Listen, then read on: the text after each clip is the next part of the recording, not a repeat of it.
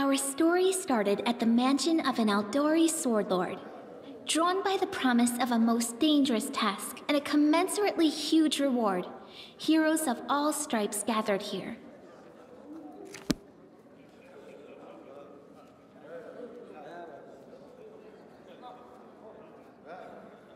Where are they? This is taking forever! They didn't even say what this was for, just that the Aldori were looking for heroes. Who are the Aldori anyway? Rich folk? If you can't be patient, no one's keeping you here.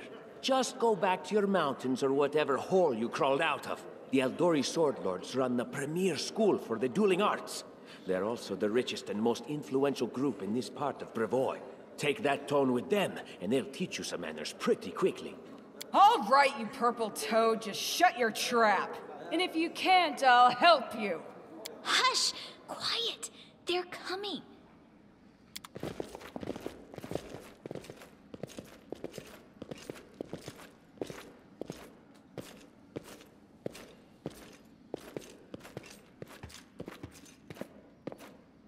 Greetings, everyone. I am Sword Lord Jamandi Aldori, and this is Lord Mayor Yosef Selimius of Restov. Welcome to my mansion. We thank you from the bottom of our hearts for responding to our call. You may be few, but that's unavoidable. We need only the best of the best for this task. And I see true heroes before me, strong and fearless, exactly what Restov needs. Thank you, Lord Mayor. Now, to the point. South of here, just beyond Brevoy's border, lies a region known as the Stolen Lands. This is disputed territory, and while it's long been claimed by nearby states, it's never been truly taken. I won't bore you with the legal technicalities. Suffice to say that anyone with enough courage and power to seize the Stolen Lands and name themselves Baron or Baroness, claiming dominion, well, none of the neighboring states would be able to challenge it. Of course, Restov would be first to recognize the legitimacy of this new state, as well as the noble title of its founder. Unfortunately, one serious obstacle stands between you and this title. A gang of bandits holds sway in the Stolen Lands. Their chief, who they call the Stag Lord, considers himself the rightful owner of these lands, and no one has yet been able to challenge his power. Bring me his head, and you'll be able to return to the Stolen Lands as their legal ruler. Any questions?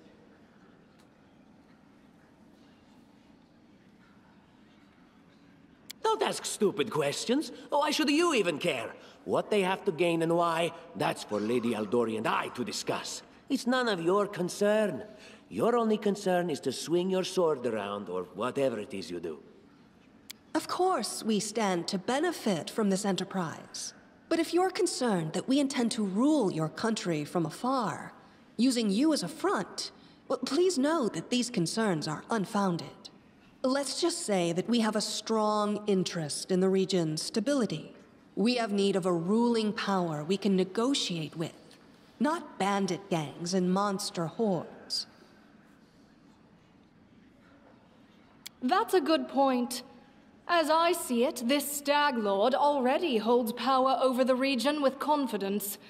Many noble bloodlines were started by bandits who just got lucky, weren't they?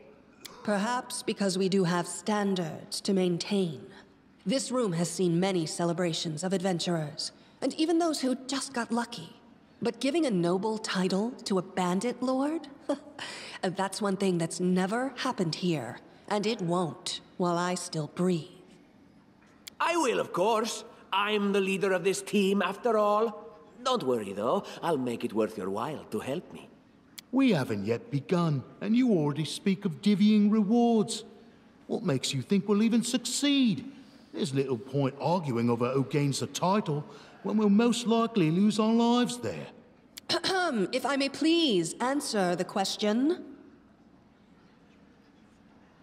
We believe you're all equally deserving of a noble title.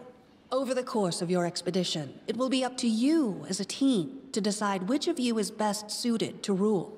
And what reward would you seek beyond a noble title and your own lands? We'll absorb the costs of preparing and equipping your expeditions. Once you return victorious, Restov will also allocate you a significant sum to provide financial support for you to establish your country. Essentially, we'll help you build your capital. I hope such a reward is satisfactory. Words, words, words. Significant, financial. I can't fill my belly with pretty words. Of course. There will also be an official banquet held in your honor. All of Rostov's high society will gather to celebrate your feat. Now you're talking. Excellent. You venture forth tomorrow. For now, you can take some time to get to know one another better. Or you can head straight to your guest rooms to get some rest. You'll find we've already prepared supplies for you there. And thank you again for agreeing to take part in this expedition. I wish you luck. Thank you again, with all my heart, for replying to this call. The flare in your eyes reveals your courage, the unshakable will that distinguishes true heroes. I look at you, O champions of Restov, and doubt not for a second that you'll be victorious. So venture forth toward your feet. Go, and return in triumph. Hi, my name's Lindsay. I'm a bard, though this is my first real adventure.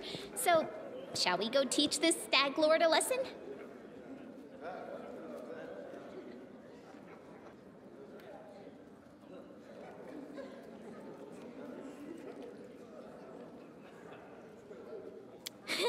I have no doubt.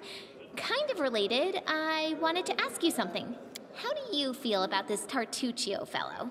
I think he's pretty obnoxious personally. He appointed himself head of the team, and he's just after the Baron's crown, or whatever it is barons wear. Doesn't matter. I don't like him. I think you should be team leader.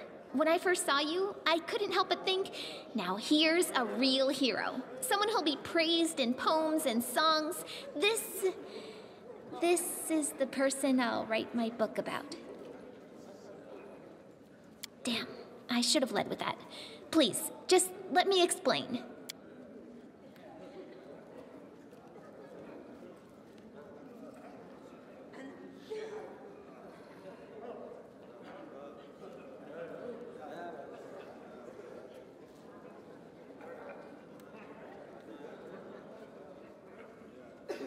And then I thought, I could be that bard. I just needed to find a suitable hero and volunteer to follow along on their glorious adventure. A great plan, huh? And here we are, with a heroic journey lying before us. Who's going to be the hero? Some dwarf who keeps muttering about how we'll all die? Or maybe that horrific scythe lady? Or, God's forbid, Tartuccio?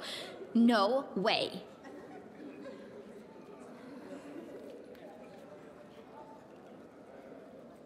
Oh yeah, she's fantastic.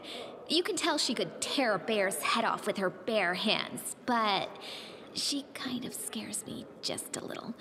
But, I mean, her sword's twice as big as I am. She could cut me down without even noticing. Just think on it a bit, all right? I'm sure you'll agree. All right, I'm going to my room to write about tonight. See you in the morning.